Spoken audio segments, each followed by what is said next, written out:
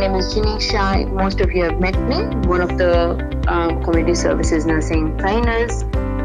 Can you please type in the chat box your student number as part of the attendance?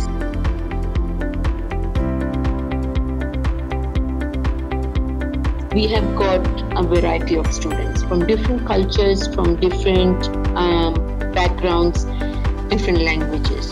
If it's constantly raining, okay, you can bring some sand in a bucket or in a trough, water trough, put it in there and get the children to play with it.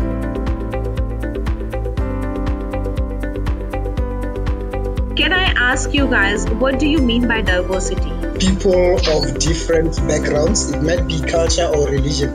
Think of one activity and think of the short-term goal and the long-term goal and which age group it's appropriate for. The long-term goal, I told you, like alphabets, rhymes.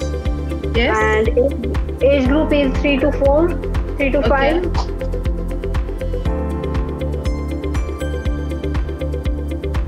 So you start from the regions of your nose to the outside, towards the ear.